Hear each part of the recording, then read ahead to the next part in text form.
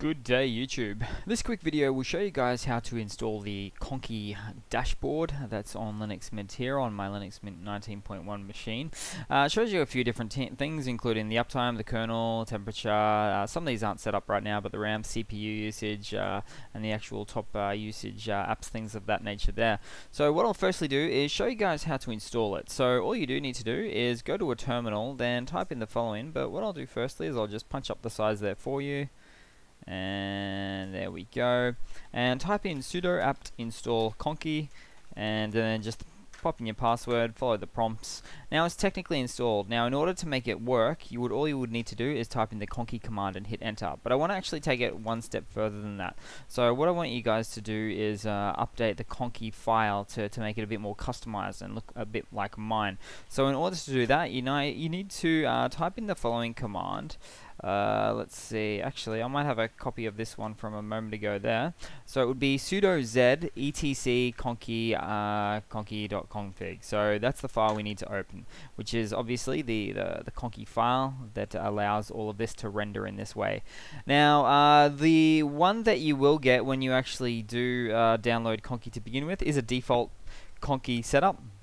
It's not like mine. Mine is a little bit more customized, and what I'll do is I'll put the link down in the bottom of the video description there to give you my version. It's not fantastic, it's not great, but it is definitely a little bit better than the default Conky desktop desktop, which I'm sure you've already checked on your machine right now if you've just given that a go.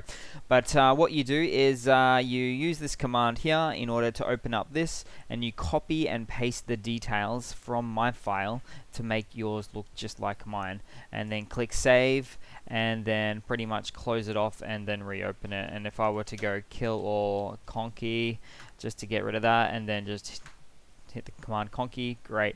Your next question might be, if you're still watching, is how do you get this to stay up there all the time? Now you would need to do some startup applications there, so go to your startup applications, and you can pretty much add it in here. And let's see, custom command, looks good, let's call it Conky. Let's give it a name, Conky, which is actually the command as well. Opening Conky at startup as the comment there. Startup delay, we don't want any delay, we just want to start it up straight away. And there we go. So for now on, that is always going to start up for me. No questions asked there on startup of the Linux Mint operating system.